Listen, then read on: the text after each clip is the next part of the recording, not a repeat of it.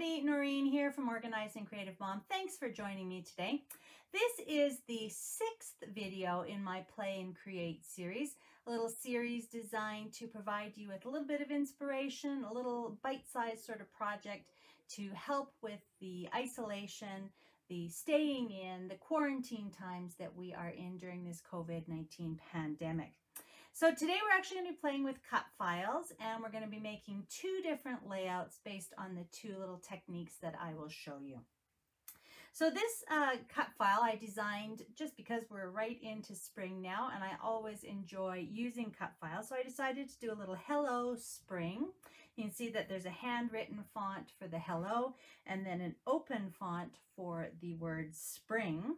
And when you cut them out, it will look like this, okay? The nice thing is that you'll actually get the letters from the insides of the word spring as well. So you can definitely do something else with those.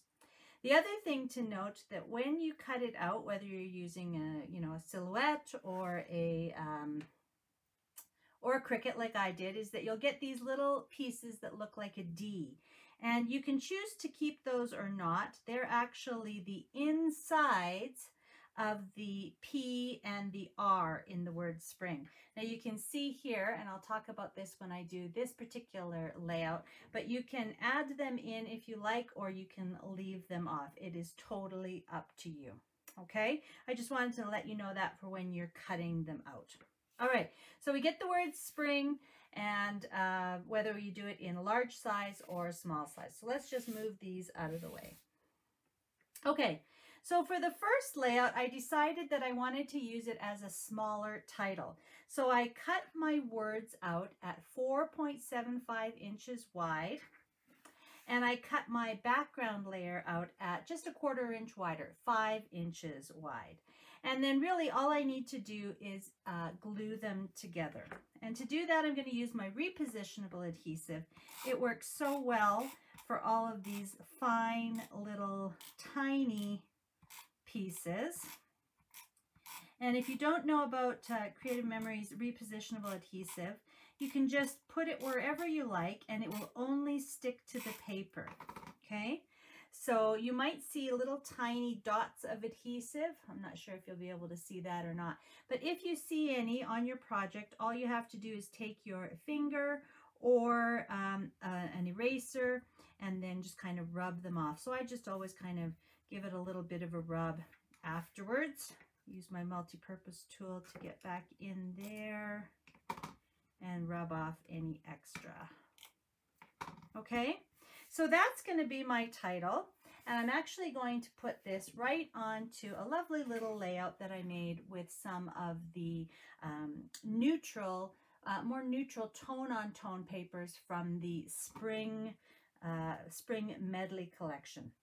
So I used the new spring leaf chain to actually create 3 borders. I placed them on some white cardstock, and then a 6-inch by 12-inch piece of the kind of gray buffalo check. And then this is actually the same paper that I cut my title from. So I was able to cut my title, my background, 2 4x6 photo mats, and 3 borders from that paper.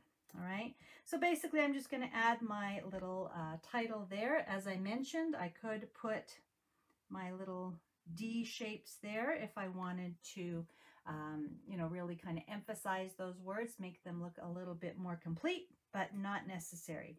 And then I think what I'll probably do is just add a few little embellishments. I've got one of the stickers here, maybe something like that, and then maybe my journaling over here.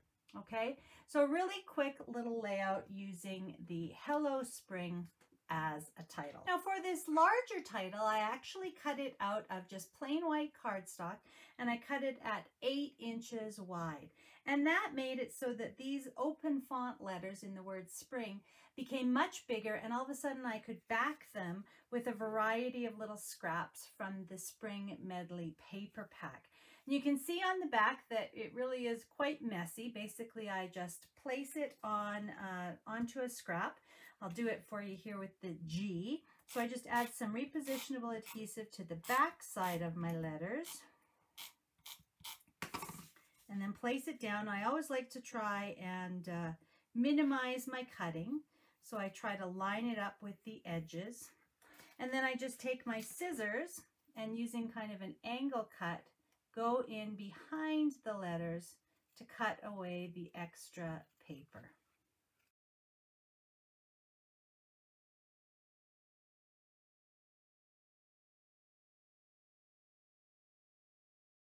So there you can see, I'm going to have to do a little bit more cutting there, but there you can see how easy it is to actually just back each of these letters with a little piece of scrap paper. And then what I'm going to do is I've got a piece of the green buffalo check paper, and I'm just going to add my title off to the side, kind of on a little angle like that, and then I've got 2 photo mats with the blue cardstock there.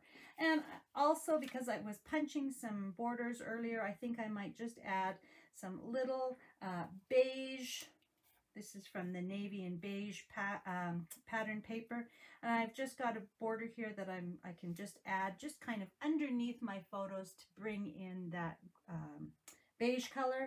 And then I've got some stickers and my little birds, my little nest that I want to just add in kind of like that.